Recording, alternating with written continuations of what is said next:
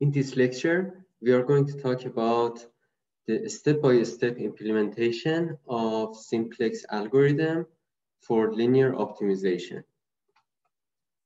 So first, let's take a look at the generic form of this problem.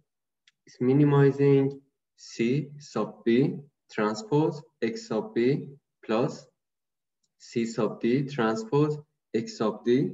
Our variables are X sub B and X sub D, subject to the constraint, which is B matrix B multiplied by X sub B plus matrix D multiplied by X sub D is equal to B, which is the right-hand side vector. And our variables are supposed to be positive. Then we talked about the standard form for Tableau. So basically, Tableau is showing an overview of your problem in a matrix form, so we can use it for the iterative updates until we can find the optimal solution. So first, at the left side, we have matrix A, and we have zeros. We have B inverse multiplied by D, and then we have the relative cost vector below that. We have B inverse B, and at the end, we have the minus value of objective function evaluated at the current solution. So as you can see, the first column at the left is the basis variables. The middle one is the non-basis variables. We have relative cost vector, and we have minus f of x.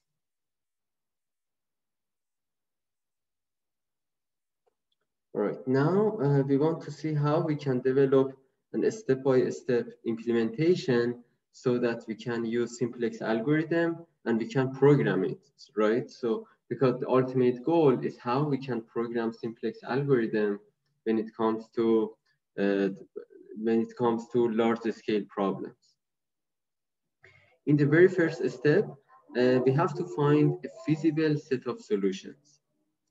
So the feasible base point and the update rule that we have to do that, it's we use Tableau, and based on the initial update, we update the Tableau accordingly, based on the initial generated set of solutions. Something which is very important here is number of constraints that you have in a linear programming problem is equal to the number of base variables. So number of constraints is somehow like a hint for us, so we can determine the number of base variables. So if we have 2 constraints and 5 variables, then 2 of our variables are going to be, let's say x1 and x sub 2 are going to be our base variables. And what was the definition of base variable? Base variables cannot be 0, so they are definitely non-zero. And then we have 3 variables which are definitely 0. So given this, what we can determine is our x sub base and x non-base vectors. So x sub base is x1 and x2 in this case, and x non-base or non-basis variables are x sub 3, x sub 4, and x sub 5. So the first step was to determine a feasible base point and update the Tableau accordingly. In the next step, we have to determine which of the non-basis columns is going to enter the base and which of the base columns is going to enter the non-basis. Let's see what does that mean. That means we have to choose column J in the non-basis variables that has the most negative relative cost vector. So if you can write down the Tableau on a piece of paper and follow these steps, you will see what is the relative cost vector. Relative cost vectors are the coefficients for the non-basis column in our Tableau. Here is the relative cost vector variables. So in the relative cost vectors, you have to choose the most negative value. So if you have -2, -3, and 5, then you're going to use -3. If you have -1, -6, and -8, then you're going to choose -8, the most negative value.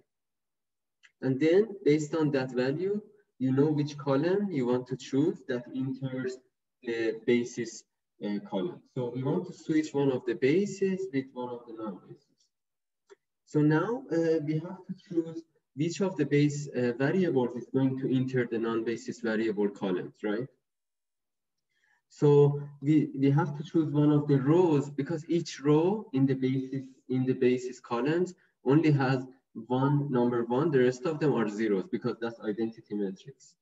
So we choose the row, let's say row I, with the smallest positive ratio of the corresponding entry.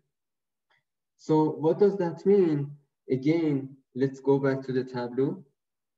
So we want to choose row I with the smallest positive ratio of the corresponding entry in the base vector and coefficient T sub ij.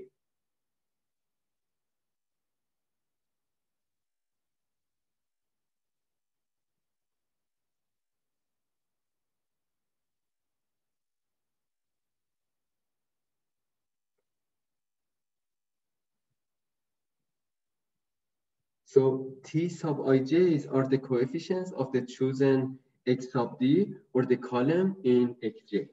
So going back to Tableau, we already know which column we want to use. Now we look at B inverse B, like capital B inverse B, and we divide them by the values in the column that we have chosen. By this, we somehow normalize the values of the right-hand side coefficients by dividing them by x di.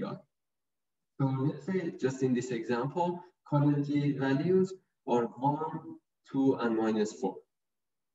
In the right-hand side, what we have is B inverse B, which are 6 and 8. So we divide them by the corresponding value in that column. So 6 divided by 1 is 1, 8 divided by 2 is 4. And now we choose the smallest positive value, which in this case is number 4.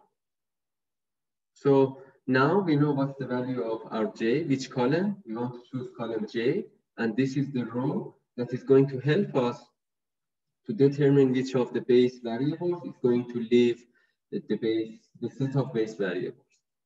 So now we are going to follow this row I to see which of the base variables is leaving. In this case, for example, is the column that I'm showing here. In the next step, I'm going to switch this base and non-base columns. So that's the next step in the simplex algorithm. So in step 4, what we do, we execute the base change as following. So T sub KL is equal to T sub KL minus T sub IL multiplied by T sub KJ divided by T sub IJ for the scenarios where K is not equal to I and L is not equal to J. So, and T sub IL is equal to T sub IL divided by T sub IJ, and T sub LJ is equal to minus T sub LJ divided by T sub IJ. And T sub IJ is equal to 1 divided by T sub IJ. So if we do this, what we are going to do, basically, we are going to create a column similar to the basis column in the non-basis variables. And then we switch these two columns to make sure that the non-basis variable moves to the base and the base variable leaves the base and goes to the non-basis. So now we look at the relative cost vectors. If all coefficients in the relative cost vector are positive, then we have achieved the optimal point for this problem. What does that mean? That means our solution cannot be further optimized, cannot be further improved. If not, then we go back to step number 2, where we want to start with this new solution and update our tableau. So we keep updating the tableau until we reach convergence. So that's why we call it an iterative algorithm, because it starts with step 1, 2, 3, 4, 5, And if it doesn't converge from step 5, it goes to step 2 until we reach convergence for this problem.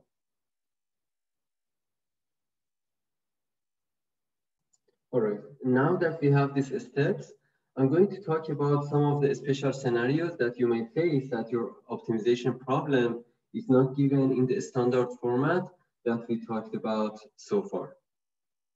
So this is the format that we have seen. Minimizing C transpose X subject to A multiplied by X is equal to B, and X variables are all positive. So now we want to see what will happen for the scenarios that we have inequality constraints. How can we transform inequality constraints to equality constraints? Before we talked about the case where A11x1 plus A12 x2 is less than or equal to B sub 1. In this scenario, we just add a slack variable, which is a positive variable, to make sure that this can transform to an equality constraint. Because it's less than or equal, so if we add a constant positive value like x sub 3, it's going to turn into positive. But now the question is, what if this is greater than or equal, like the scenario that we have here? What if we have A11 x1 plus A12 x sub 2 is greater than or equal to B1? In this case, we are going to deduct the value of x3. We are going to subtract the value of x3 from A11 x1 plus A12 x2 to make sure that this inequality constraint is transformed into equality. At the right side, actually, it should be B sub 1, not 0. All right, yeah, so it's going to be A11 x1 plus A12 x2 minus x3 is equal to B sub 1. Another special scenario that we may face is minimizing C1 transpose x1 plus C2 transpose x2 subject to A11 x1 plus A2 x2 is equal to B. X1 is positive, but X2 is unlimited. So far, we were dealing with cases where X2, both of them were positive variables. What if one of them is unlimited? So it could be either negative or positive. How can we transform an unlimited variable into limited variable, where we have, the positive values for them, rather than X2 could be either positive, negative, or 0? How can we deal with this issue?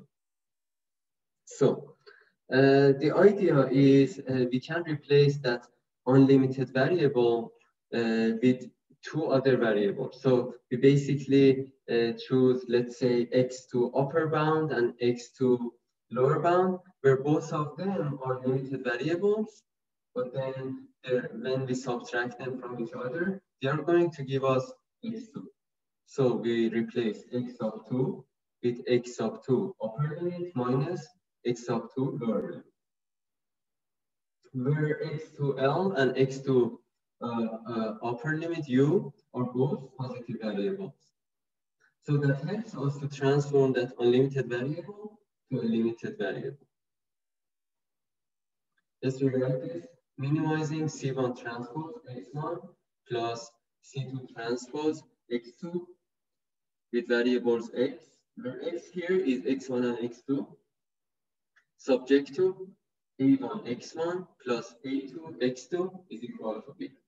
X1 is positive, but x2 is unlimited.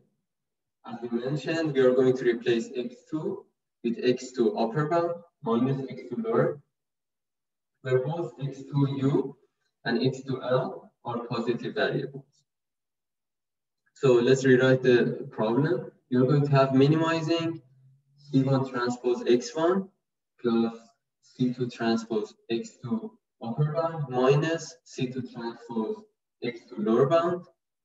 Our variables now, we have more variables. We have x1, we have x2u, and we have x2l, subject to A1 x1 plus A2 x2u minus x2l is equal to B, x1 positive, x2u positive, and x2l positive. So as you can see, we could get rid of those unlimited variables and change them into the format which is desirable for us for creating the Tableau and solving this linear programming problem. All right. Now, what I want you to do is to write down this example and try to transform it into the standard format before watching the rest of this video. So the example is minimizing x sub 1, x sub 2, x sub 3, the objective function 2x1 plus 3x2 plus x3, subject to x1 plus 2 multiplied by x sub 2 is equal to 4, x1 minus x sub 2 is less than or equal to 2, x2 plus 2x3 is greater than or equal to 1, x1 is positive, x2 is positive, and x3 is unlimited. So as you can see, it has all of the different special cases that we discussed. It has equality constraint, inequality less than or equal, inequality greater than or equal, and unlimited variables. Now, pause the video here and try to write this in the standard format of minimizing C transpose X as subject to AX is equal to B. And I changed the problem actually to maximization, so it has all of the different scenarios that we discussed. All right, pause the video here, do it by yourself, and then check the answer with the solution. So the first step is we multiply the objective function by -1. It helps us to change the maximization problem into the minimization problem. For x1 and x2, we keep them as they are because they are both limited variables. As you can see, x3 doesn't appear in the first constraint. So in the second constraint, we are going to add x4, which is our slack variable, to transform it to equality constraint. In the third constraint, we are going to subtract x5, which is a positive variable, to transform that constraint into the equality constraint. And for x3, which is an unlimited variable, what we are going to do, we define x3l and x3u, which are both positive values. All right, so we have one more step, which is replacing all of the x3s in the new optimization problem to make sure that all of the variables are positive. So we have x3 is still unlimited. In the next step, what I'm going to do, I'm going to replace the value of x3 with x3u minus x3l. Right? So this way we also get rid of x3 and change it to the standard format. So our objective, x1 and x2 are going to be the same. x3 is going to be replaced with x3u minus x3l. Subject to our variables are also increased. We have x1, x2, x3l, x3u, and x4 and x5. Note that x4 and x5 are the slack variables, or the variables that we use to transform the two inequality constraints into equality constraints. So the reason that I'm writing the variables that don't appear in some constraint with zero coefficient is to help us to write the Tableau in a more convenient way. So the first constraint is x1 plus 2x2 plus 0, x3u plus 0, x3l plus 0, x4 plus 0, x5 is equal to 4. The second constraint, again, x3 doesn't appear, so it doesn't change. The third constraint, 0, x1, because x1 doesn't appear. x3, this time, I replace x3 with x3u minus x3l. So it's going to be plus 2 x3u minus 2 x3l. We don't have x4, so it's going to be 0 x4. And for x5, minus x5 is equal to 1. And for variables now, all of our variables are in the desired way. All of them are positive. So there's a constraint that ensures that all of the variables should be positive. So this is the standard format that we were looking for. And now we have the optimization problem in the standard form. In the next step, we want to show this in the matrix and vector format. Why do we do that? Because we can leverage this for creating the tableau. So let's make some space here.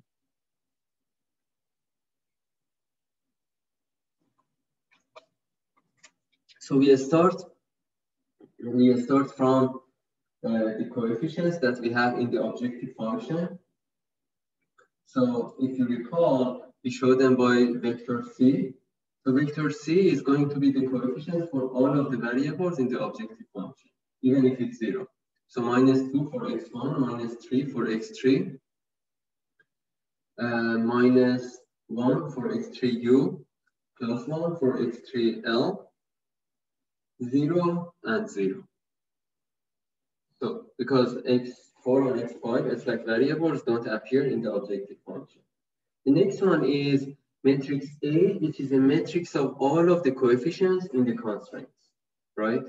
So for the first one, only x1 and x2 appear. So 1, 2, 0, 0, all of them are 0. The second one, x1, x2, and x4 appear. So the coefficients for other are 0.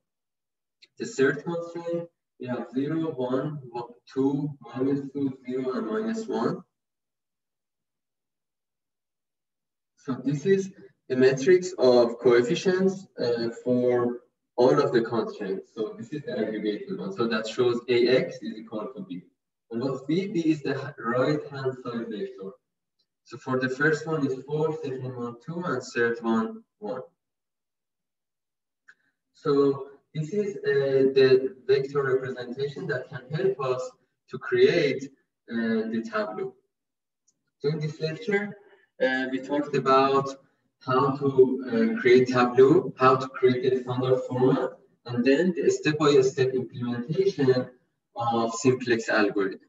But the step-by-step implementation can help you for programming a linear optimization problem in a more consistent way, because now you just need to follow these steps in your program. We talked about some special cases that we haven't talked before, like AX is greater than or equal to B. In this case, we just deduct this variable XS to make sure it's equal to B. So we transform the greater than or equal to equality. We also talked about how to replace an unlimited variable with 2 other variables which are both positive.